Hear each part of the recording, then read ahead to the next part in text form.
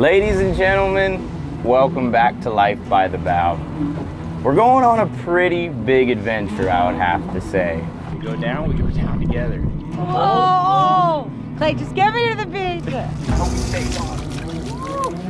We want to get isolated, like that's the key. We want to make sure that we're completely alone because it's just such a cool feeling. Oh no. Well, this is camping at its finest. Down here in South Florida, the Southeast, the Florida Keys, the West Coast is extremely developed. Yeah. But the southwestern coast of Florida is actually part of Everglades National Park. So it is completely isolated away from any type of civilization here in Florida. I'm super excited. I'm a little nervous only because we are in the 39 and we're doing things we typically do in our bay boat. So we're gonna be, going off to the Gulf of Mexico and crossing Florida Bay. Yeah. We've decided to take this boat into the shallow backwaters, camp inside of it, hit the beaches. We got about 80 miles to go. So ride along, let's do it.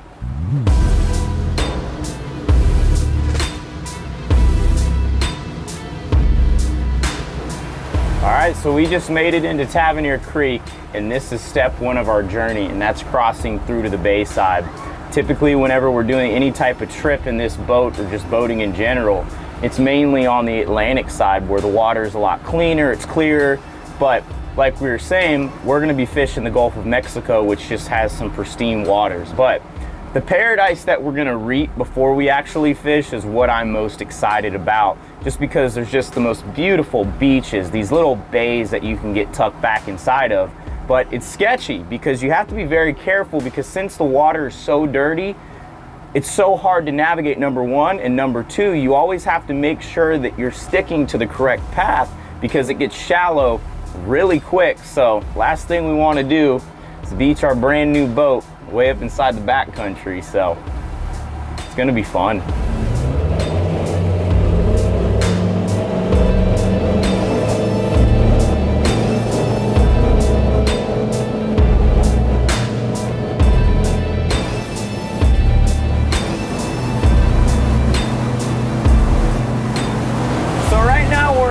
Bay, and this is probably the easiest part of the entire trip, but it's also difficult. You got to make sure that you're sticking to the intercoastal. You keep an eye out for flats, all the shoals. But you also have to be careful with all the buoys. Yeah, they're the just buoy lined up here. This time of year, all the stone crab traps are out, so you got to watch out for the buoys. You hit one of those buoys, not only are you going to damage someone's livelihood, but you could also damage a lower unit. At this point, we're going to start making our trek towards the north to hit the west coast. The next stop is the beaches.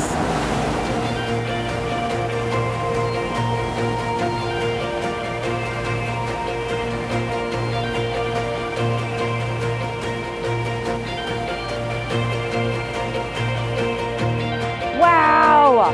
Look at this seagrass. Look at all those pilchards, a lot of the turtle. It's in the grass. This is just gorgeous. I mean, I don't have words to explain how beautiful it is to be back here and see this crystal clear water with all the seagrass around. Well, another thing is too, is there's no horizon.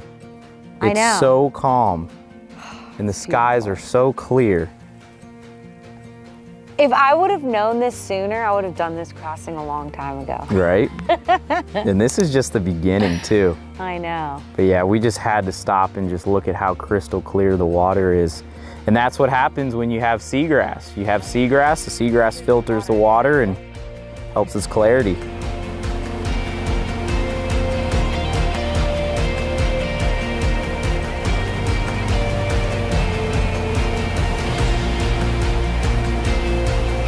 So far, we've traveled about 60 miles. We've burned about 57 gallons of fuel, and we have officially made it here to Middle Cape. And as you can see, the water has completely changed. So we have to be very careful when we're getting the boat up into some of these places here because we don't want to beach it. Can't see the bottom, so we're paying attention to our sonar. And basically, Stephanie and I, we're just gonna get off here and just enjoy the beach for a little while, it's such a cool spot. If you guys ever have a day where you just want to travel over from the Keys or even Naples or Marco Island, I mean, Middle Cape is just such a beautiful spot.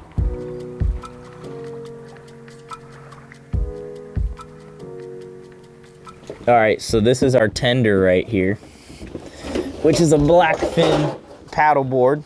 Shout out to our friend Steve, who's the owner of Blackfin and iRocker and Nautical Paddleboards. He hooked us up with this inflatable paddleboard, and it's sweet because it just fits right inside of this bag here.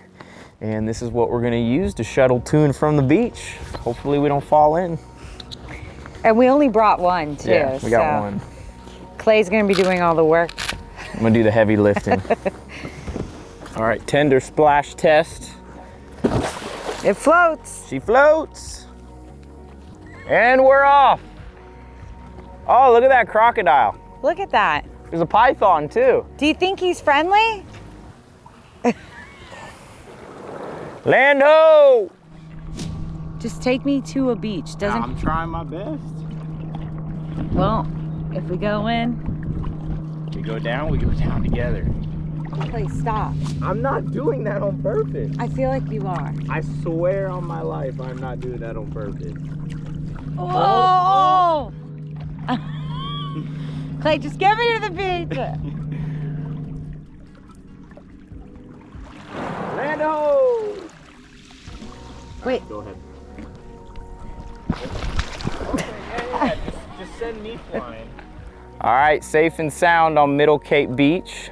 Stephanie is back there making some sandwiches. But check this out. This is just beautiful, man. The weather is perfect. Winds are probably at about, I'd say, 5 knots. And then, if you walk down into the water temperature is probably, I'd say, about in the high 60s. So you feel the heat, then you dip your toes into the water, then you feel the cool water and you feel the sand between your toes. And what's so crazy about the beaches here, where we're at specifically, they're untouched. You will rarely see people out here. I mean, you'll see people camping, but it's just such a low-key spot. I mean, you can just see on both sides of the beaches, there's just no one here. I mean, when's the last time you've ever went to a beach and there's absolutely nobody in sight? Very comparable to the Bahamas for me, except you don't have the clear water. What I think is most cool more than anything is right behind us. We're gonna be camping in that boat tonight. Stephanie and I were just casting here on the beach. Just working a gulp. I got a nice snook on right now. Are you sure? It almost looks like a rat. I'm positive that's a snook. Oh, nice is it? Snook. I hope he stays on. Woo! So cool. That's a big one. Don't. I want to make sure that he uses it. That is a big snook. It's a nice snook. Lip him, babe. I am, but I don't want to lose him. Come on. Ah, sweet. Check that out right there. Talk about a way to start the camping fishing trip. So cool. Look at how he was barely hooked too. Look at that. Oh yeah, you can see that. He was just about to pull off too. If I wasn't running down the beach with him, I probably wouldn't even have gotten him. What's so cool is they have that black little lateral line. They use that to pick up vibrations in the water to feed on bait fish. And that's exactly what he was doing. He was up in the shallows, trying to eat all those mullet. And he is so healthy, man. So what do you have planned for today? You're looking at it. There's a lot of life around. There's so much life right now. I mean, just sitting down here on the beach, I mean, we're seeing massive schools of mullet. I saw a big tarpon. As soon as I came paddleboarding up on the beach, there's sharks, dolphins. I mean, the beauty out here is endless. I mean, you don't even have to go fishing. I just want to go fishing for tomorrow, but come out here, get your family, your kids, maybe a friend, girlfriend, wife. I mean, you want to talk about the most peaceful thing in the world. I mean, this is what life is supposed to be like, in my honest opinion. Can I have my water back?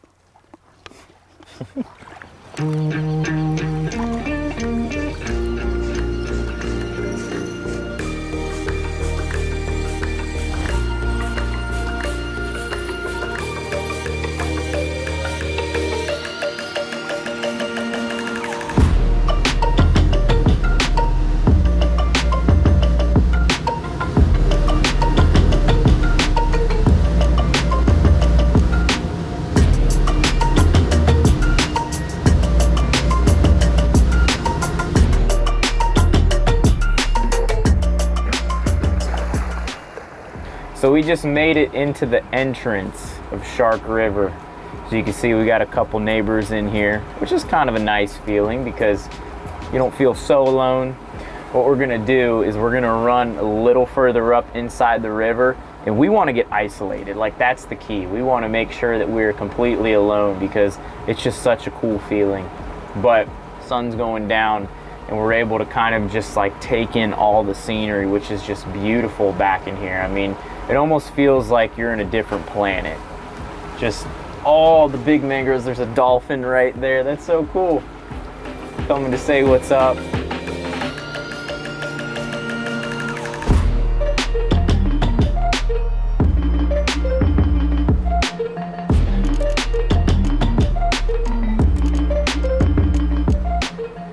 One thing I can tell you is I feel one with nature. I mean, you hear all these little fish popping. You see all these different bugs bumping into you. You really feel like you're living an outdoor experience. I love it though, it's amazing. All right, so the first thing we got to do is set up our home, so to speak.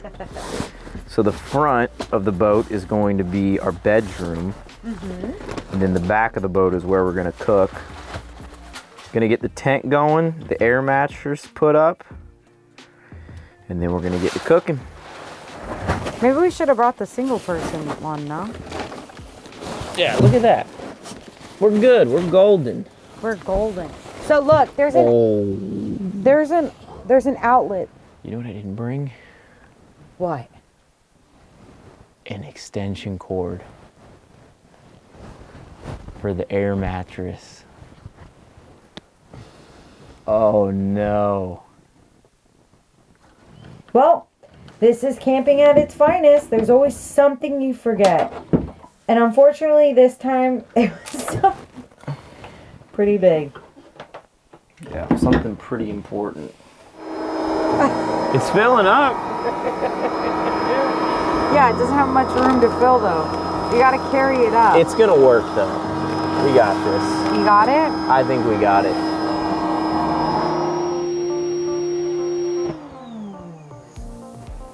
All right, we did it. Bedroom is officially set up. Now we're gonna get cooking in the kitchen. Yep, we're doing steaks, baked potato, and lamb chops. Something we have learned the hard way is when you go and you rough it out, you gotta eat good. Yes. And one thing is the last time we went camping, we didn't bring enough carbs. So we were so hungry. We ran out of energy real quick. So I brought all types of carbs this time and we're ready to go. When you're spending this much time around fish, you gotta make sure that you bring something from the land. Have our baked potato just finished up in the grill. Got some lamb chops going in there. Gosh, you can't beat a steak while camping. All right, well, that is a wrap on the day. Stephanie's getting inside the tent. I'm gonna get right behind her. We'll see you guys first thing in the morning.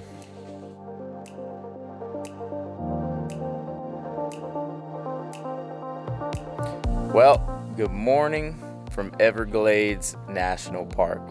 I'm not gonna lie, sleeping last night was a little tough. Reason why is because our air mattress like completely deflated. So I guess it's a pretty good sign to replace it and buy a new one, but hey, it is what it is. But just waking up here first thing in the morning, the mist over the mangroves, I mean the peacefulness, the calmness, it's just beautiful. It doesn't get any better than this. But what I did is I woke up really early at about 4:30, started rigging all of our rods because, as you guys know, we're going fishing today. Threw the cast net a couple times, caught some bait. And what's nice about it, I was able to just do it here while the boat was anchored. All the pilchard started flipping around the boat. Threw the net a couple times, but we're gonna pull up the anchor, collapse the tent, put away the air mattress, and we are going 50 miles out into the Gulf of Mexico.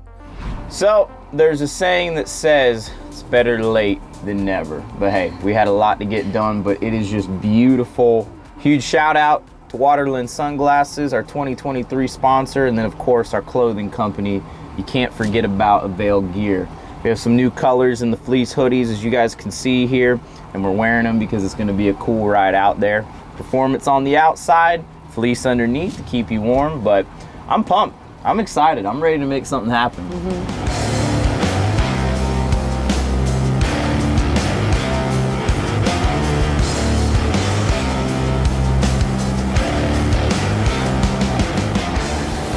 So I originally had plans of just hauling butt offshore, but that was brought to a halt real quick. The reason why is because we're in some really bad fog right now.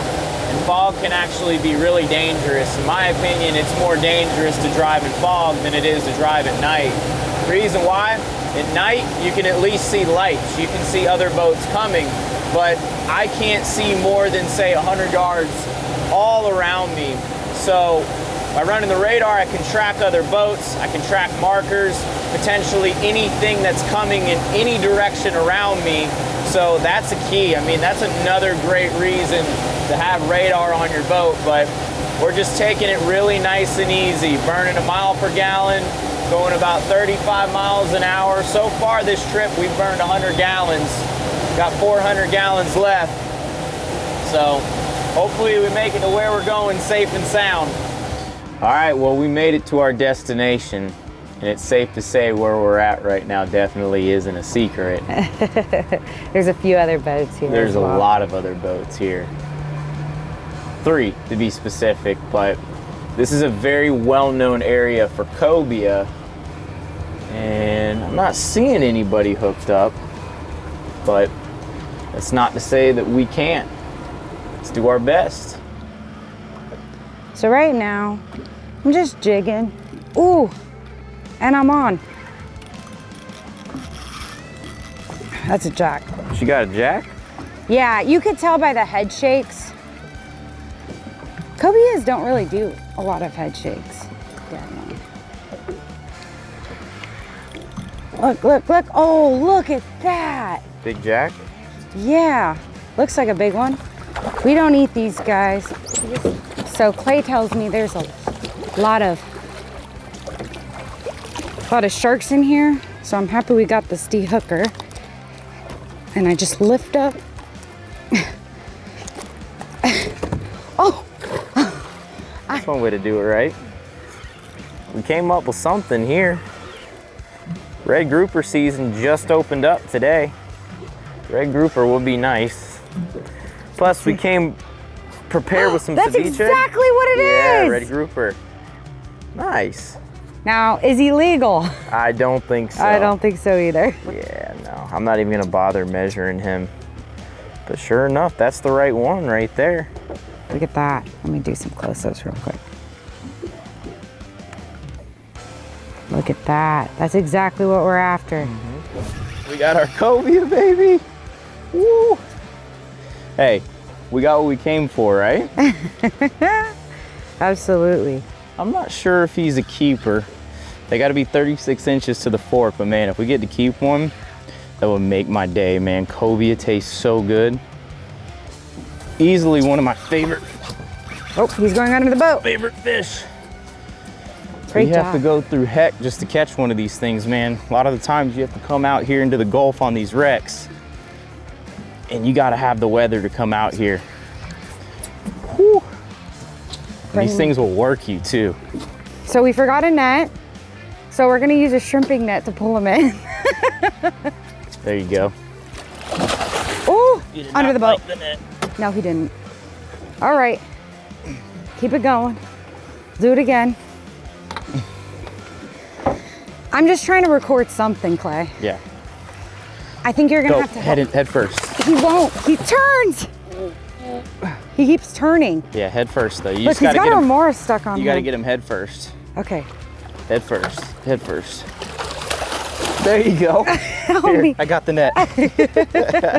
Bring that fish in. Good job, Stephanie. Hold I can't on, hold on. believe that. I You gotta had the clean the camera in camera. one hand and the net in the other. I couldn't carry him over though. Yeah. Check that out, man. so cool. Stephanie's gonna get a measuring tape right now. We're gonna see if he's legal or not. So you're gonna do from he's short. Good thing we didn't. Yep, that's why you don't gaff him. What is he, 33? 33 inches. He would have been legal a while ago. I'm gonna release him real quick because they are so strong. I don't want him to beat himself up. Woo! There he goes. Hey, we got one.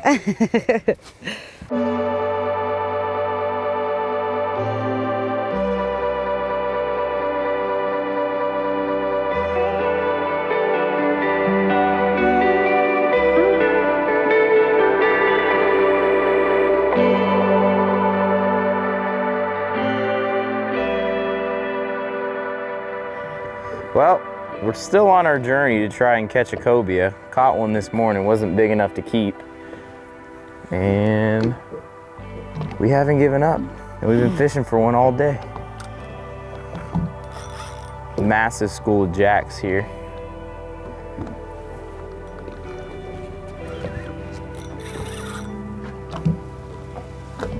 It's really fighting. Saw flash. Yeah, big old jack. It's a big old jack. Look at that. Babe, you know how to catch jack. Yeah, right? All right. That's a pretty big one. It's massive. This guy wasn't getting off, man.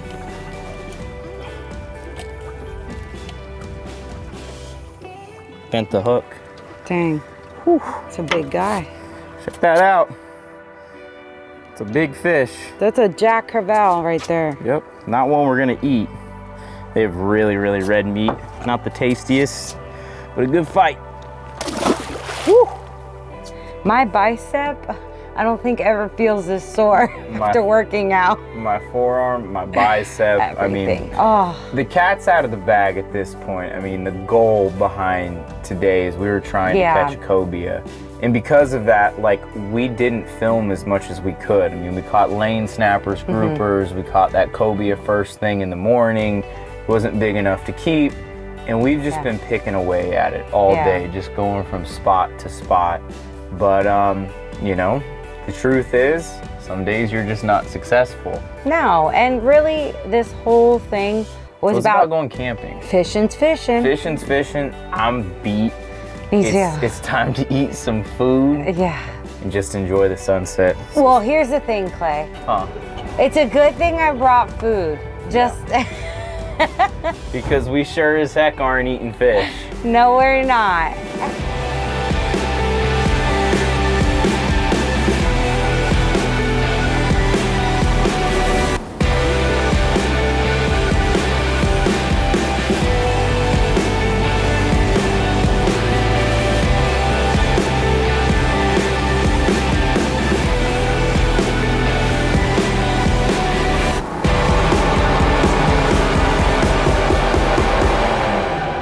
Alright, so we just made it back to home base for the night. And sadly, this is the end of the trip for you guys, but Stephanie and I, we're gonna put down the camera, set up the tent, anchor up, and we're gonna call it a day for right now. But, you know, the biggest takeaway from all of this is, you know, sometimes you don't always accomplish what you want to, and for us, that was catching the cobia, but you know, we definitely did have a ton of fun camping, and it wasn't easy. That's one thing I can say for sure, but you know, sometimes you need to throw a little discomfort in your life to know just how good that you actually have it. You know, anything you set your mind to, sometimes it just takes a little patience to get there. We may have not caught them today. However, I'm sure we will catch them when we come back. Without a doubt. And take that with you going into 2023, guys. You know, we hope it's been an amazing start to the year. But, you know, whatever it is, keep on getting after it. But we're staying persistent. Exactly. And that's the key. And determined. That is the key. Guys, we appreciate you all so much. Till next week. See you then. Thanks. Bye, guys. Thanks for watching.